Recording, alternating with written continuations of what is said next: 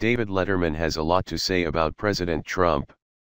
David Letterman has been off The Late Show for nearly 2 years, and during that time he has apparently been bursting to offer his opinion on a few topics, especially his old friend Trumpy.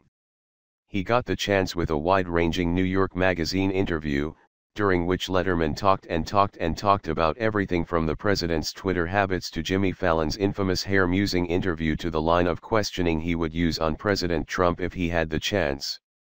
The former late-night host, who's still sporting that impressively bushy retirement beard, had a lot to say. "I'm afraid something has happened to me hormonally," he explained. "I can't stop talking." Letterman and the president have some history, given that Trump was on Letterman's show a number of times, and the late-night host loved to needle the businessman. During one interview in 2012, Letterman put Trump in the hot seat by pointing out that a lot of Trump brand clothing is made in China, a country Trump had just been complaining about, saying it would inevitably surpass the United States as the world economic leader. The clip made it into a Hillary Clinton campaign ad. In the New York interview, Letterman talked about how he shied away from politics during his early years. He was taking a cue from Johnny Carson, the Tonight Show host who vowed never to talk about Vietnam, he explained. But then Jon Stewart came along. He made it so that not doing political stuff got to be the elephant in the room, Letterman said.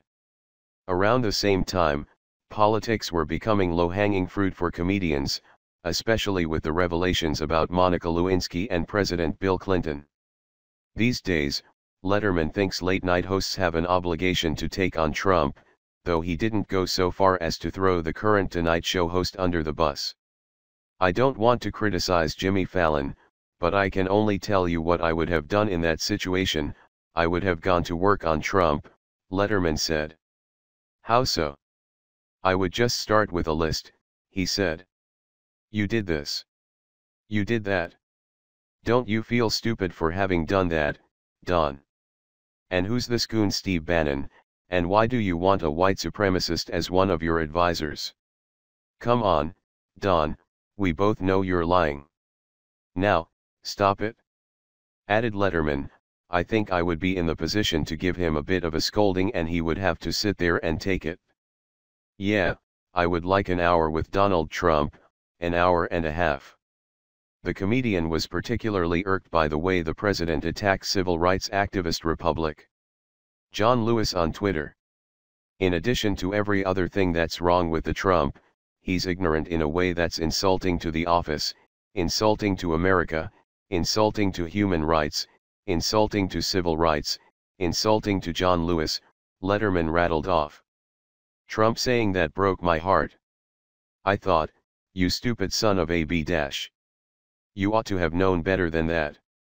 Letterman may be fired up, but fans shouldn't get their hopes up for a return to television. The former host insists he doesn't have any interest in returning to late night. Besides, Seth Meyers and Stephen Colbert are doing the work of speaking truth to power. Not that Letterman would know. He doesn't even watch any of the shows. After 30 years in the business, he's just over it. Plus, he admitted, "The truth is I can't stay up that late."